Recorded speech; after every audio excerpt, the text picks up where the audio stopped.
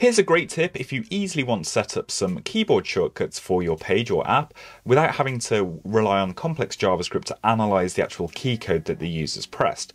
So if I've got a button on the page and I can click it, obviously with my mouse, I want the user to be able to click that by using a keyboard shortcut.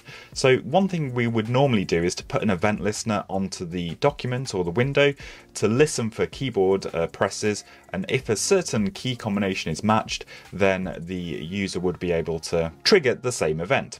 But we can do this with a simple HTML attribute to actually create the shortcut for us, and that attribute is the AccessKey attribute.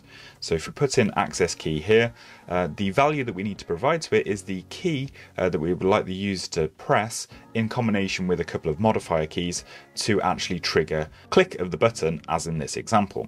So let's say we put in C as the access key.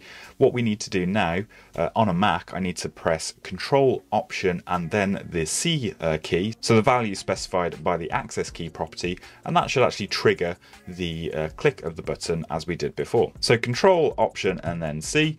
And as you can see, without actually clicking that button, with the mouse I've been able to trigger the click of the button with just the keyboard.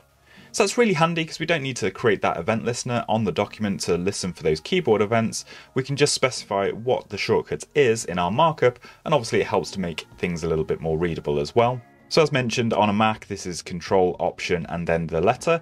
On other operating systems and other browsers it's going to be slightly different.